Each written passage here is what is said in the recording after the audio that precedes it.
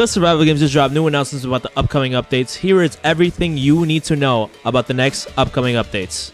Now, first thing I want to announce is that they did change now to a weekly schedule instead of every second Friday.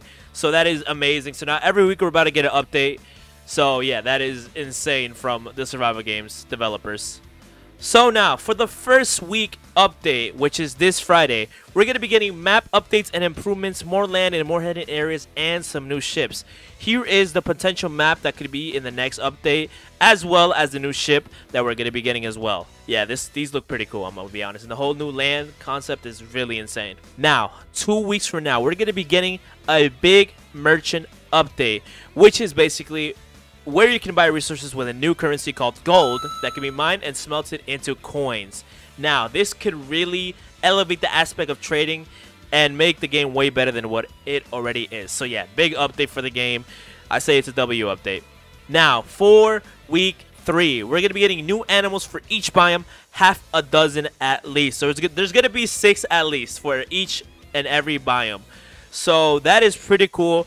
Hopefully they give you a vote to decide what animals we get, because, you know, I have some recommendations out there. So if you're listening, Simple Game Studio, you already know. Alright, for week 4, we're getting a big cosmetic update. It is expanding on the merchants with ways you can dress up your avatar with medieval themed items from 3 selected merchants around the map who sell different things at different times. That is a really cool concept, by the way. So we're gonna be getting like clothes for our character to wear, you know, while we're not wearing the armor, while we don't want to, you know, try hard and stuff like that. That is pretty cool. So I would say that's the W update as well. Something, you know, not too like grindy and stuff like that. You know, just something chill update for sure. Now, for week 5, it is not the biggest update, but, you know, they are still going to be adding some new things. So, they will say that they will add some codes and maybe some settings. So, you know, it's nothing, you know, that, you know, incredible. But, you know, we got to give them a break. You know, they're going to be releasing back-to-back updates. So, maybe cut them some slack for week 5 before they release this next big update. Now, for the last planned update that they have for week 6, we are going to be getting mounts. Now, this is basically mounts that you can capture and then spawn, such as horses, boars, deers, elephants.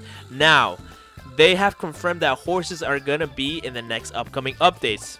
Pretty cool. So yeah, because honestly in the game I feel like you're way too slow, and you know, having a horse, you know, travel quick would definitely be a W. Also, they will have premium armor versions of mounts will also be sold by the merchants, and possible one as a game pass. So there will be a pay to win one, and there will be one in the merchants. So obviously expanding on the merchants, selling more stuff, expanding on that is really cool. Definitely W updates coming in the next 6 weeks. Now, they do have some planned long-term updates that are not scheduled yet. If you guys want me to go over them, make sure to leave a comment, make sure to leave a like, and make sure to hit that little subscribe button down below. If you guys enjoyed, I'll be seeing you guys in the next one. Peace.